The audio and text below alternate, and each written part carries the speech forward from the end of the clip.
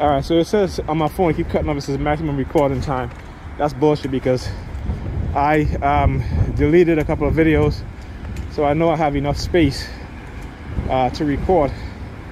Right, and as you guys can see, all right, I just started another video, and it's recording fine. See, it just shows you again how they, you know, see the guy just pull out his phone in front of me as he's walking towards me. They showed me that, they actually tell me that they have access to my phone, but I already knew that. Yeah, you showing me your phone, bro? Oh, what you showing me? You showing me your phone, bro? Yeah? Who gives a shit? Who gives a shit? All right? I already know you motherfuckers already hack into my phone, so it ain't nothing new.